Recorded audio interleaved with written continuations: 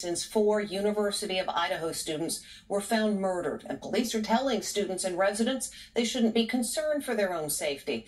But that is hardly reassuring for the rattled community or for the victims' families who are vowing to find the assailant. Now just surfaced surveillance video is helping piece together a timeline of the hours leading up to the slayings. Here's Stephen Fabian. It's chilling video of 2 University of Idaho students hours before they were brutally murdered. Kaylee Gonzalez in the white hoodie and her friend Madison Mogan were at a popular food truck near the campus. I would like to,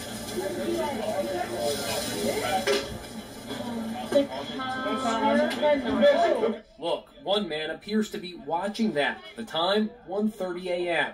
After ordering, Maddie sees a friend and embraces him.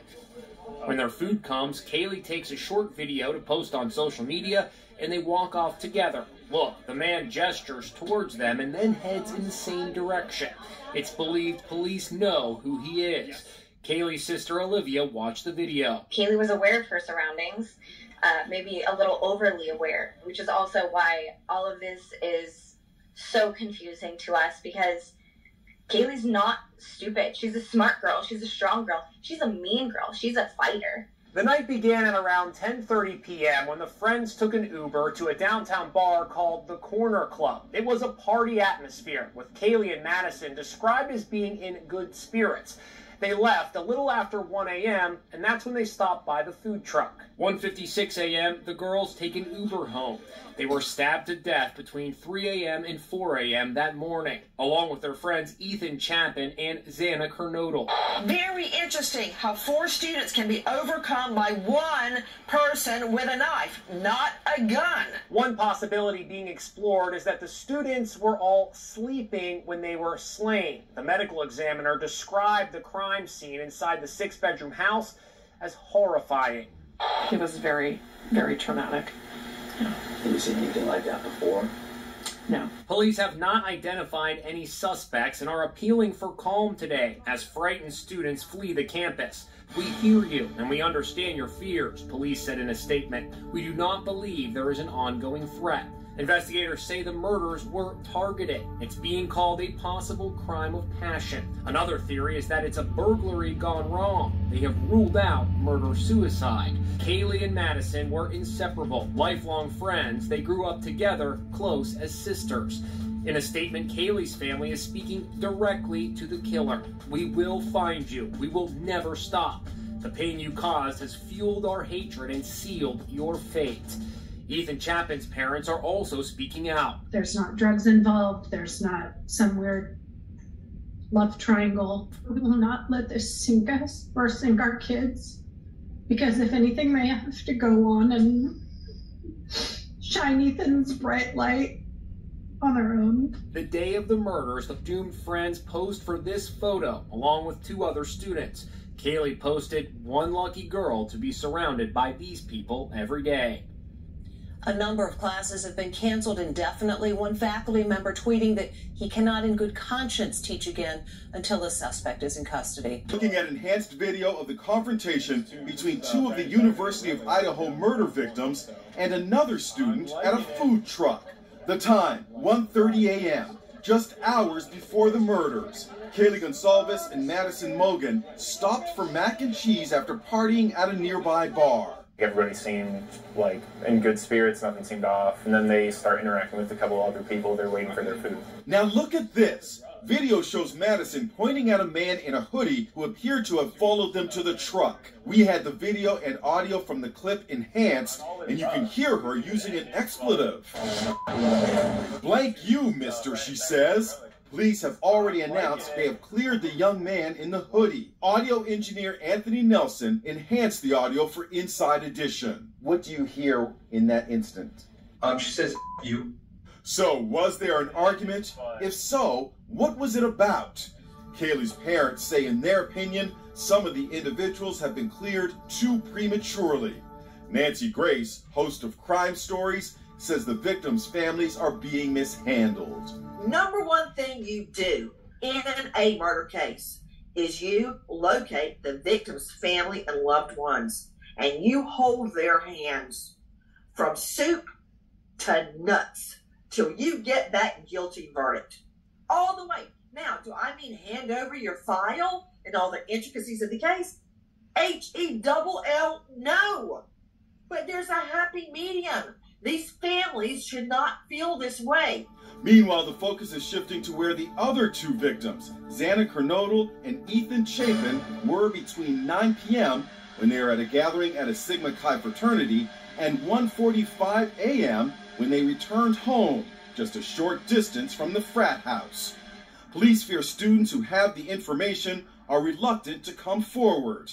News Nation's Brian Enton is in Idaho. Police told me they want to send a message out to the kids here on campus. They're not concerned about what was happening at any of these parties, whether the kids were drinking or the college students were smoking pot or whatever. They're not going to get in trouble, police say. They just want the information about where XANA and Ethan were.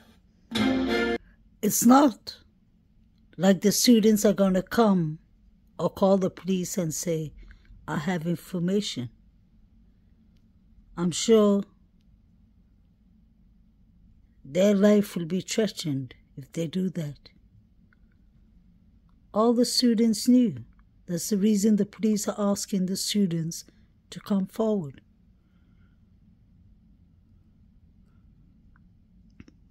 They have a non-snitch policy in the Greek lifestyle. Something was happening around all these areas.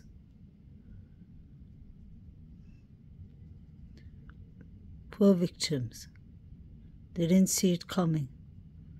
Just two separate targets, two separate fights. But it was all pre-planned. That's the reason I believe the 4chan article. I definitely believe it. Things are brewing up with the Sigma Chi boys and Ethan.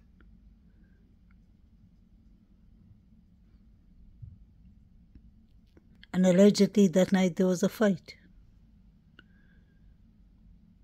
And David L. is on steroids allegedly. We had the Banfield stop. Many things wasn't right.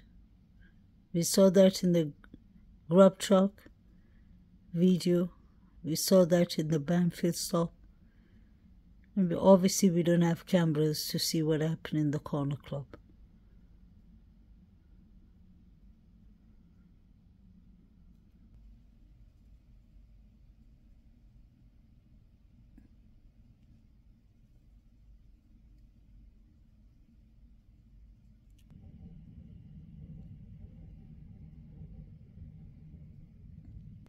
Dylan's room must be that room in the corridor, because this is the living room. And it's so dark. How could she see someone with bushy eyebrows? That's strange. It's a psychologically known fact that people see people's eyes first, not eyebrows. Especially when there's somebody in the house, a stranger. You wouldn't be noticing the bushy eyebrows first. And she got the height wrong. Brian Koberger isn't 5'11". He's 6'1" to 6'2". And he just passed her by. She and BF survived. Doesn't make sense. And Murphy the dog. So that means all four of the victims were the targets. But by who? Why would Brian Koberger spend his energy unliving 4 people if he was out for Maddie or Katie? And after he did that, why would he stay in town for another 49 days? Make it make sense. Look at how dark it was. Can't see anything. Can't see much. How did Dylan see all these things? Look at how dark it is. How did she see anything? I believe Ethan was found on the corridor over here. Some people say on the bed. The media tell us different news. But it was quite dark. I believe it was somebody who knew the house, the layouts, knew the students. This is how it looks like when it's dark.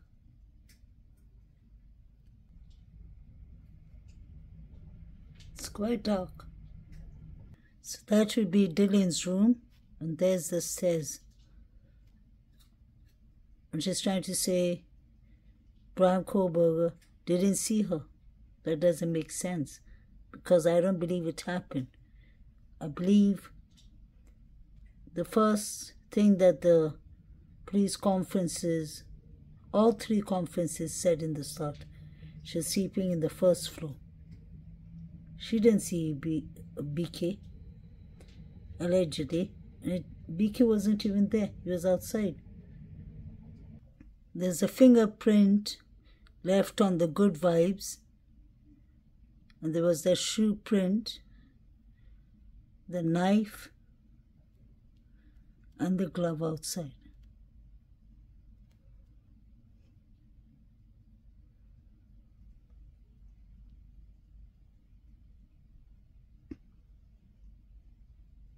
How come Murphy had no DNA or no blood or nothing on him?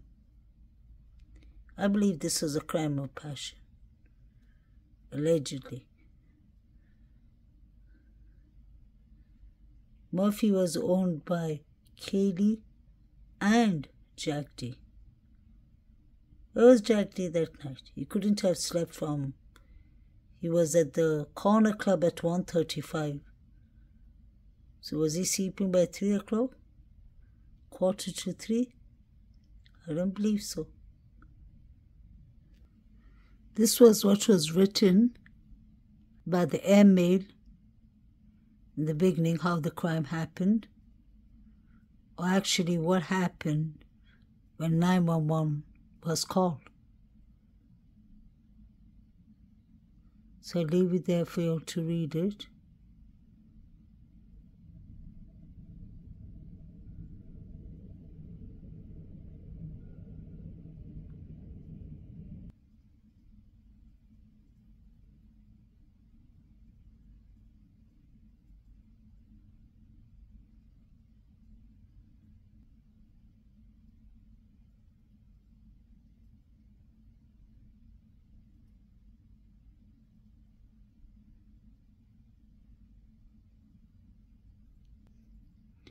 It's very interesting.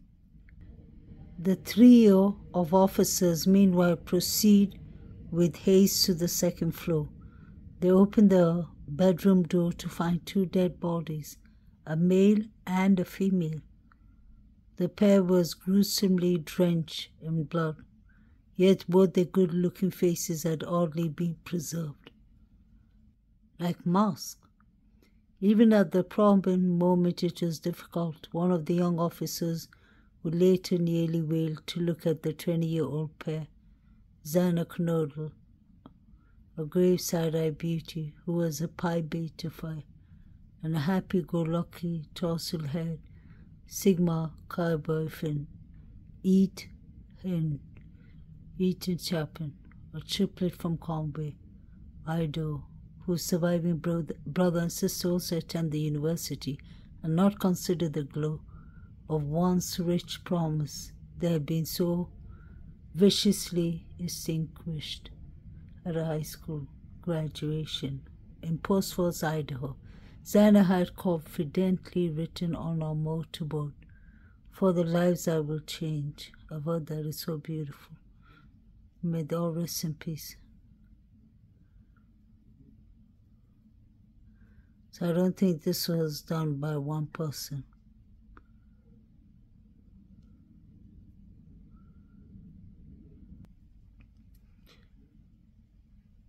with a 21-year-old pretty Barbie doll-like sculpted features.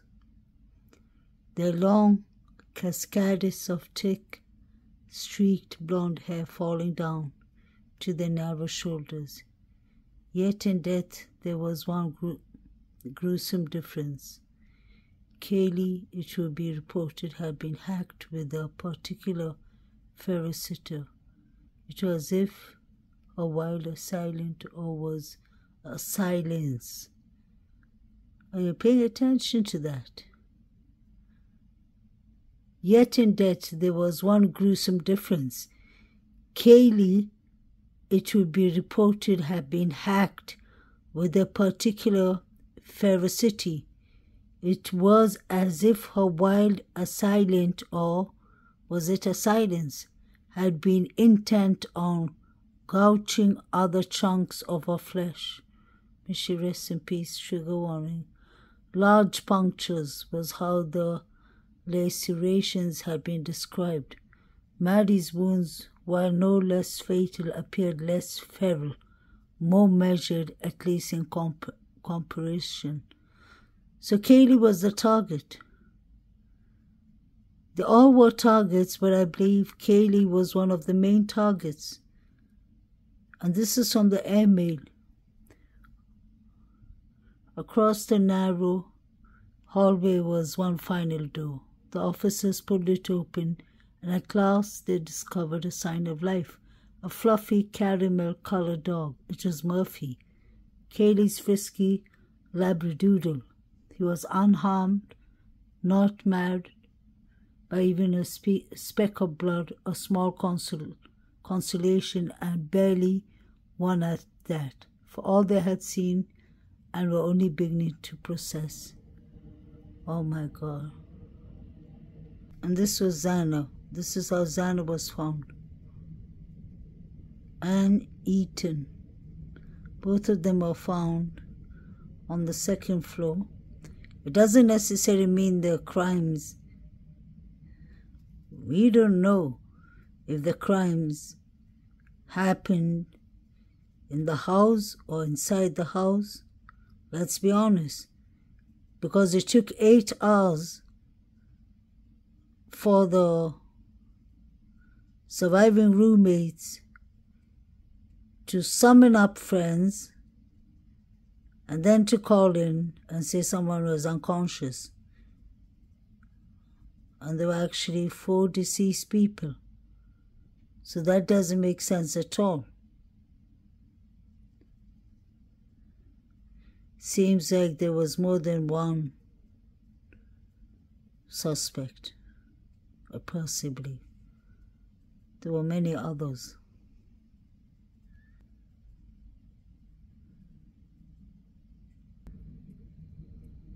But in the daylight, things turned frantic.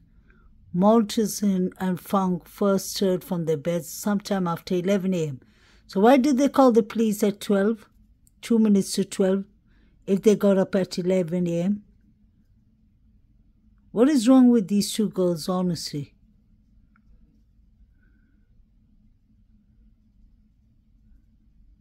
You got up at 11. We know that Bethany Funk and Dylan Maltison were texting each other. It's come out now. It took them 8 hours to call the police, and guess what? Just say 9 hours. Because the previous timeline was 3 to 4 a.m. that the unlivenings happened. So it took them 58 minutes to get out of bed, find out what happened at home. These girls did not need any toilets, especially Dylan. She shares the same floor with XANA, let's not forget. Why did XANA want to change her locks or fix her locks? Did XANA have disagreements with DM, allegedly, because they shared the same toilet and the same floor?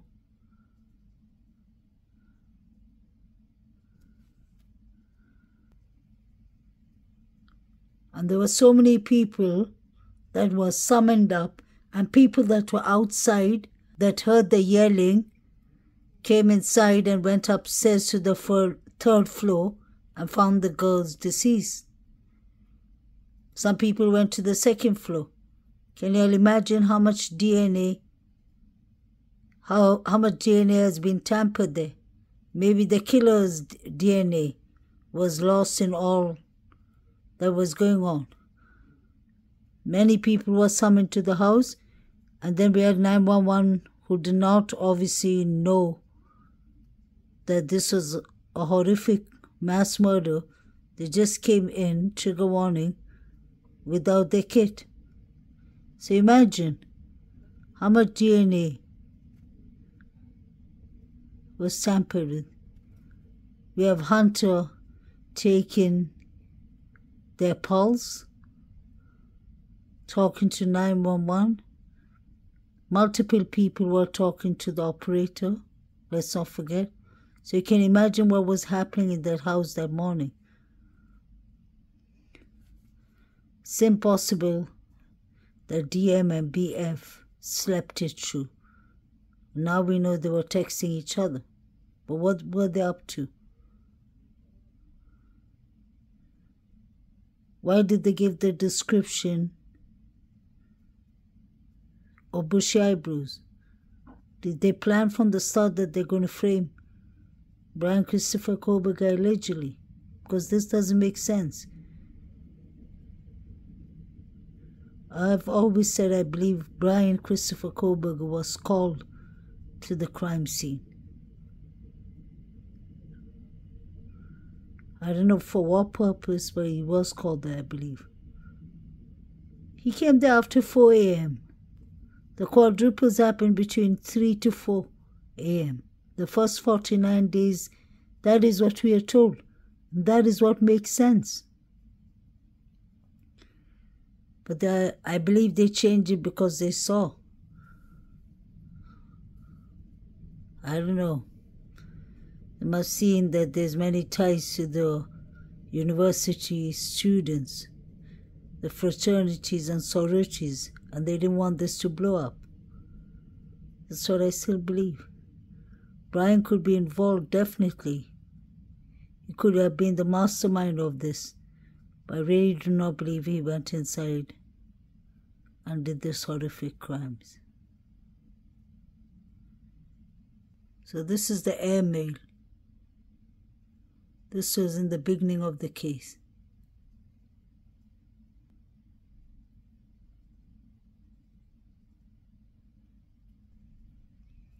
This is heartbreaking.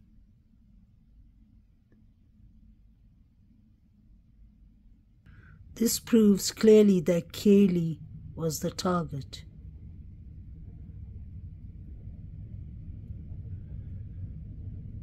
This is really horrific and heartbreaking. Who would want to target poor Kaylee? Crime of passion. Interesting. Can never get over this picture. Although the Congaves say they believe that Jack is innocent, I'm entitled to my opinion.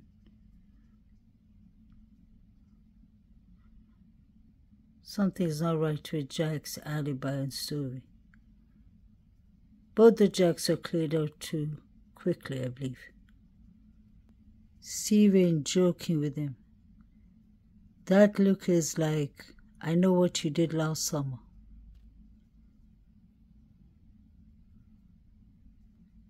Just because Jack showed he had no injuries and bruises and took out his t-shirt, it doesn't mean he's innocent. Could have wore clothes that are made for such incidents so that you don't cut yourself. Jack had a lot to lose. Kaylee was leaving him with their dog. She moved on. He could have been jealous Jack was following Kaylee, but she wasn't following him. She was ignoring his messages. Was that the crime of passion the police could have been talking about?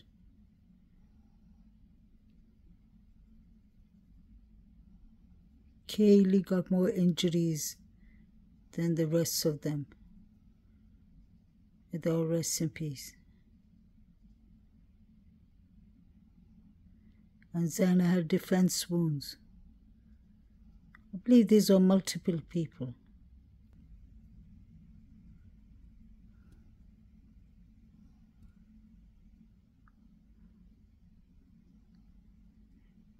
Looks like he has a bandage on his hand. I'm not sure. I've seen him with a bandage before.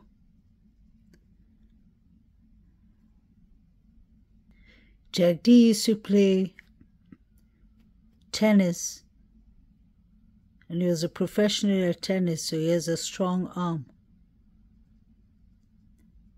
Where was he that night? We saw the picture that was taken in the corner club. That was at 1:35 a.m. And we are told that the unlivings happened around 3 to 4 a.m. He lives just 2 minutes away from them. How come he opened a GoFundMe for his dog? And at the start, his family was trying to open a GoFundMe without the Congav's permission. When I was researching, I came to it. And they opened it very early on. Well, could he have been so upset, full of rage, full of anger? Because 5 years, 6 years being with someone is a while, is a long while.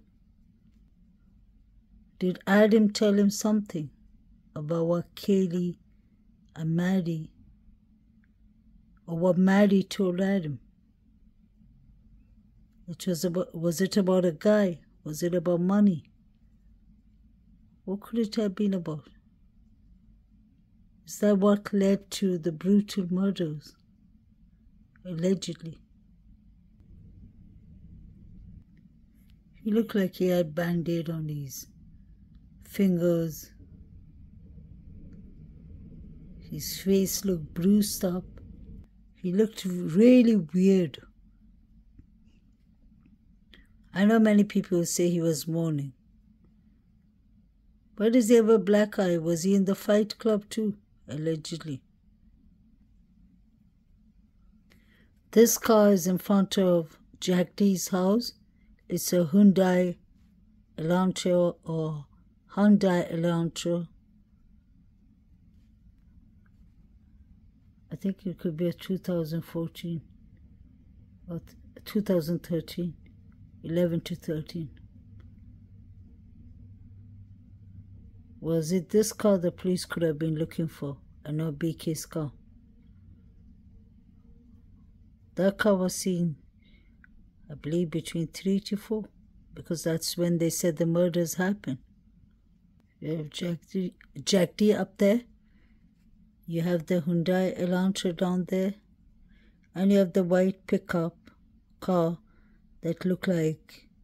That white pickup was the same one that was driving or pulling up at the corner club. I definitely believe that. Who's that downstairs? Adam? Does look like him.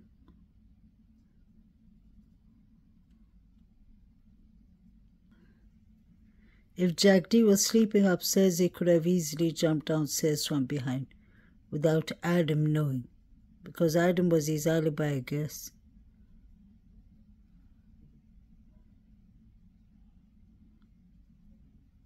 He could have been jealous. That happens daily. How many domestic violence cases happen because of jealousy or because of a partner who's a narcissistic, thinking that their partner is up to something? He knew this was his final chance. and it didn't go well. Kaylee must have said, that's it, I'm leaving for Texas. I'm fed up of this limbo that we keep on getting ourselves caught in. Another question, why was Jack D ruled out the loss? That is important. I'm not saying he did it, but for me, both the Jacks, both the Davids, the surviving roommates, many of them are quite suspicious for me. And I guess I'm entitled to my opinion.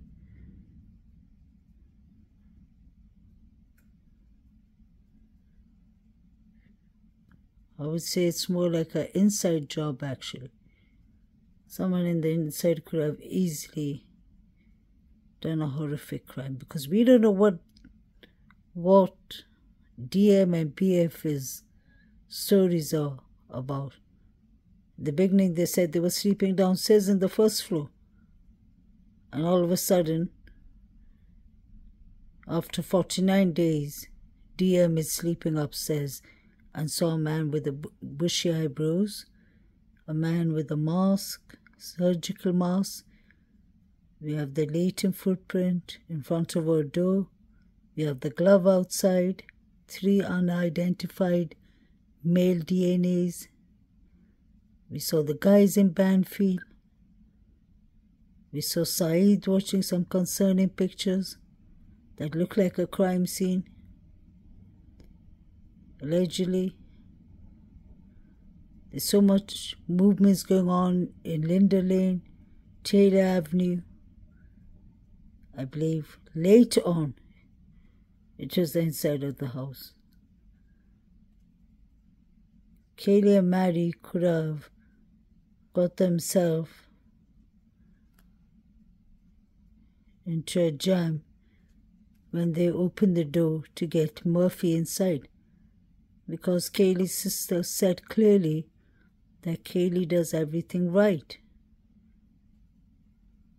They ordered the buddy system, they came home safely, and they let the dog out. So if they let the dog Murphy out, something could have happened there. In the Linda Lane footages, we heard a dog barking. I'm not saying that those footages are right at all.